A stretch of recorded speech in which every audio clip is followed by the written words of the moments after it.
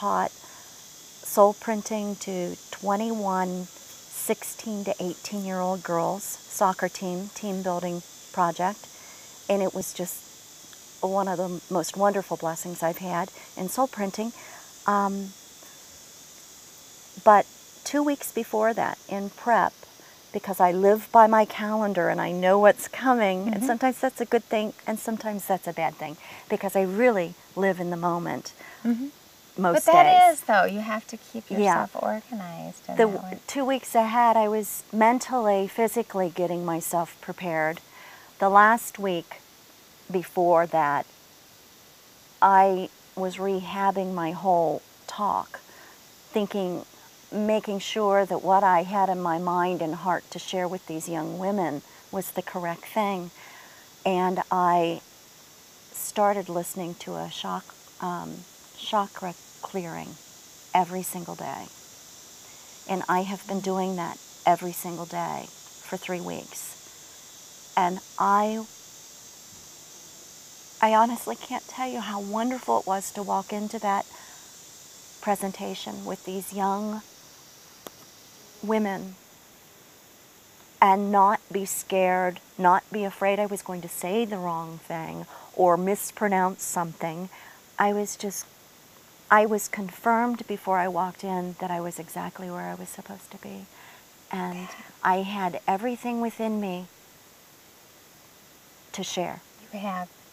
And yeah, you do. That's presence. Yeah. But I'm accrediting giving myself a meditation every day. Discipline. Clearing my chakras has been major, and that's something I've never done before.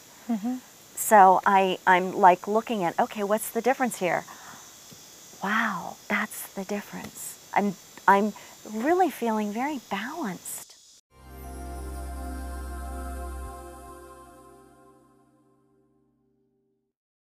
I feel like there's so many ways. Yeah. I really do. And I believe there are so many ways. You said something about fairies and leprechauns. And that's somebody else's way. Exactly. And there are so many ways. But what I've really found is everybody seems to come to the chakra, the whole chakra alignment. And that is really awesome to me.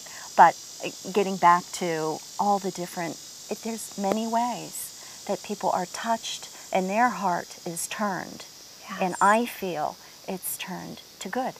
Light and love. That's what it's all about. Light and love.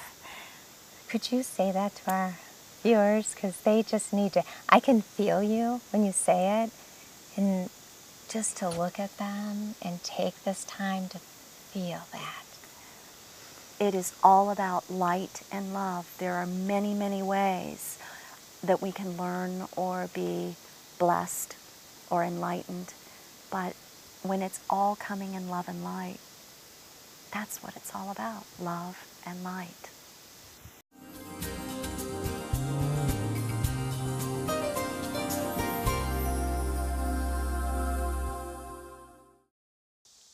Welcome back to InnerViews. I am Kimmie Rose, and you're listening to Telos TV. TelosTV.com is how you can access us on the internet, and we are available all over the country. It's really, I would really like you to take the time, if you can, to look at the network and sign up and get to know all the wonderful things Telos has to offer. Right now, I'm very, very blessed to be joined by Carolyn Boatman. We're at the Country Lodge. I had a blessing of being invited here with my children. I'm a mother of 5. I have them, half of them here with me. And this is Sabbath Song Farms, SabbathSongFarms.com. Go there. It will touch your heart. We were talking about fear, and remember that the quote by Mr. Roosevelt. He said, "There's nothing to fear but fear itself." And you were sharing with people a modality of chakra cleansing that you went to. How do people know when something's right for them? When it feels good and you feel love coming from it. As something that's filled with love, light, and happiness cannot be dark. No. It cannot be wrong. It is a blessing in some way, shape, or form.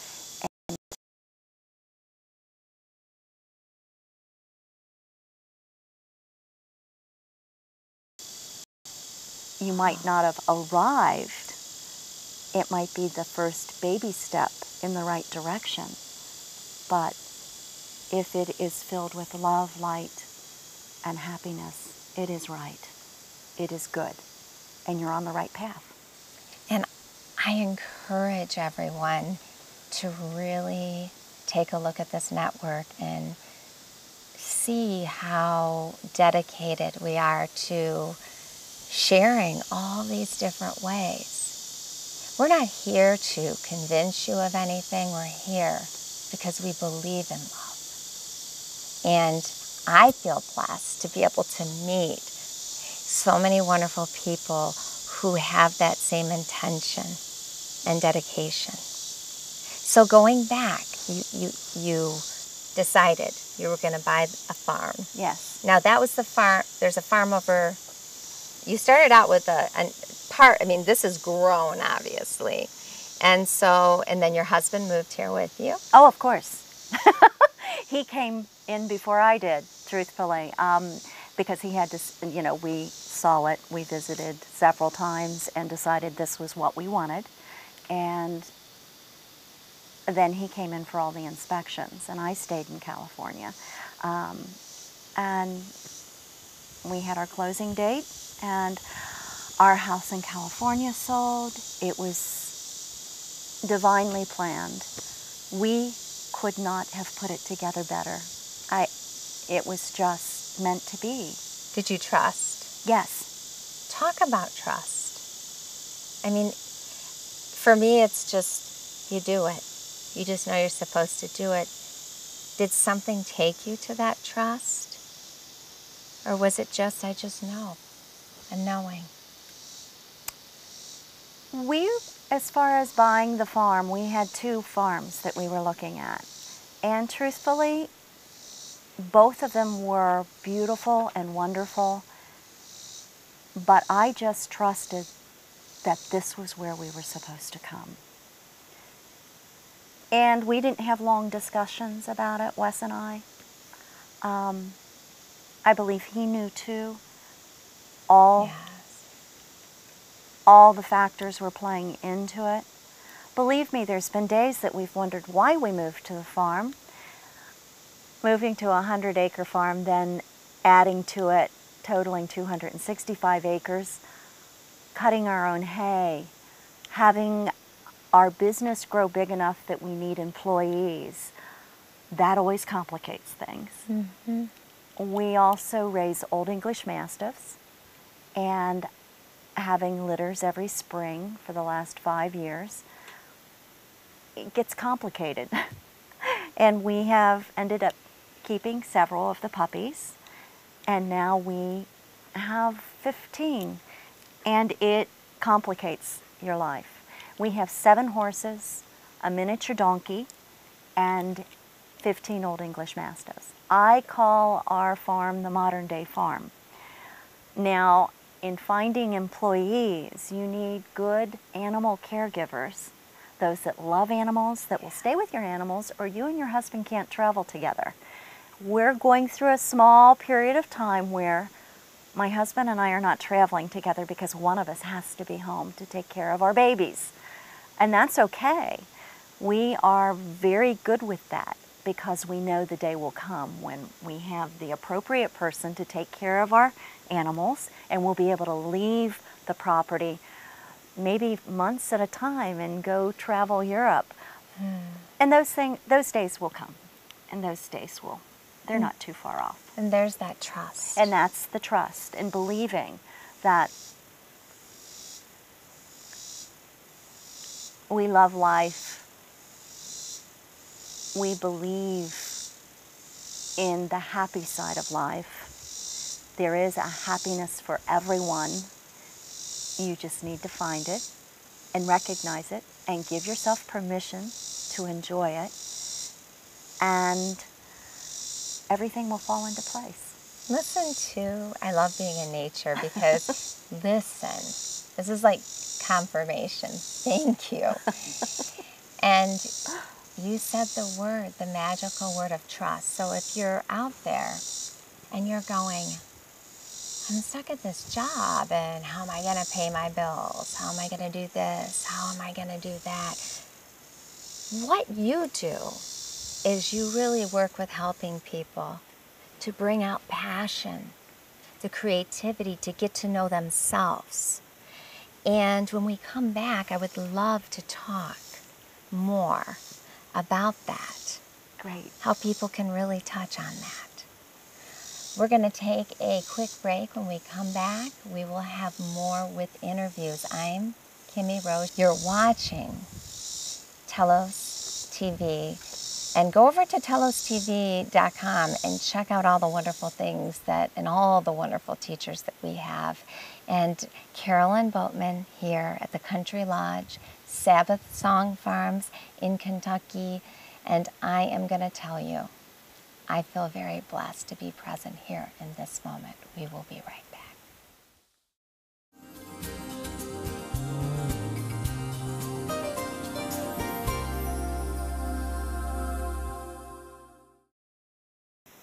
Welcome back to Interviews. I am Kimmie Rose, and you are watching Telos TV Network. Please make sure you go over to the website, telostv.com, and go to sabbathsongfarm.com. You're going to see this beautiful sacred space. You call this this is the shade? Yes, our shade garden. Now, see, I like this because Carolyn, and this is the Country Inn, and it's a bed and breakfast. Yes. And you do work here with people. And we were talking about inspiration to help to inspire them. Mm-hmm. You're an artist. Now, I can honestly say that I remember when I was in 5th grade, my teacher saying, you have awful handwriting and you cannot paint or draw for anything. And I remember that really affected me. So a lot of people out there have a big, here we go, fear. Mm-hmm. Or preconceived type past trigger. Yes. So everybody has an artist inside, right? Yes, they do. Everyone's creative. What inspired you? My mother, when I was in kindergarten, she told me that I was an artist. School was not a good thing for me. Where your teacher in 5th grade told you you could not write well and you could not paint or draw, that's an awful thing to say to a child. Awful. When I was in kindergarten, I had a very over-dominating teacher that had total control. I was just a kindergartner, scared to death to be away from home. And I didn't want to leave home in kindergarten. I wanted to be home with my mom, and so much that since I was a November birthday, I didn't have to go that first year because I cried. Wow. And my mother took me back home. That's how strong the desire was to not leave home for me, when I think I let all my other friends, my friends in the neighborhood went to kindergarten, but I stayed home. And this next year I started kindergarten, and it was not a good experience for me, and I carried that throughout school. I never liked school. That's why I felt solitude in going to the art studio, doing art throughout school. My 12 years of school, I spent all my time creatively. I believe very strongly everyone is creative. Some have not squeezed those creative juices, or I never like have that. been given. Squeezing them. Squeeze your creative juices. Truly. Truly. Yeah. Absolutely. Give yourself the opportunity to do that, as you should give yourself the opportunity to relax and get away from the hustle and bustle of life. Many might be looking for the right place to be in their lives. Yeah. Not all of us can quit our jobs and just go live on a mountaintop and pray for... Or a cave. Or a cave. I thought of caves. Why not? Or by a creek, Yeah. stream, and live by nature. But we need to make sure that we're going to be able to take care of ourselves or our children or help with finances. But what I really desire to do with our country lodge here at Sabbath Song Farm is to give people the opportunity to come and give at least a weekend of forgetting about everything. We are way out in the country. You drive windy roads to get here, and it's a wonderful thing because if you're coming from the city, it's just far enough to let you turn the city off. Yes. To turn, if you've left work on Friday afternoon and you're driving out here, by the time you get here, you have forgotten everything that was going on That's true. at work that afternoon. In my cell phone, one of the things I thought was wonderful is my signal kept going in and out. And I'm like, turn it off.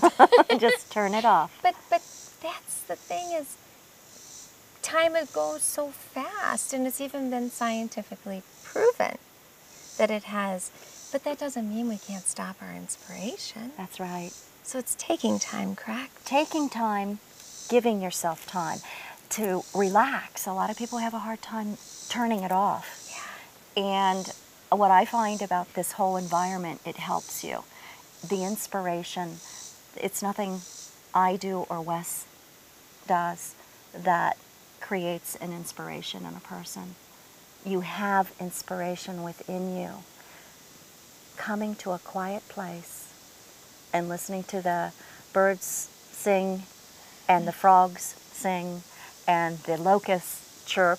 I love it. Feel the breeze, look at the blue skies and the clouds. Breathe in, breathe out, and know that you are blessed. Brings up that inspiration in you. It gives you the moment to think about what your inspiration is and what you're going to do with your life when you return on Sunday or Monday or Tuesday. I've had people come on a Friday and end up staying until Wednesday. I'm smiling because I had said this